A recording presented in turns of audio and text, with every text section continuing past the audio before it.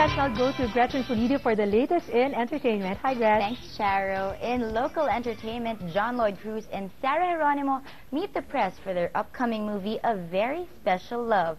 Lloyd also gave his take on rumors hounding Bea Alonzo and Jay Cuenca. Star Cinema's latest love team, Lloyd, Cruz, and Geronimo, were all smiles during the press con of their upcoming film, A Very Special Love, exactly on Lloydie's birthday. Lloyd, who recently won Best Actor at the Empress Golden Screen Award, says he's very blessed and couldn't ask for anything more. Lloyd, meantime, showed us the watch his girlfriend Liz gave him for his 25th birthday.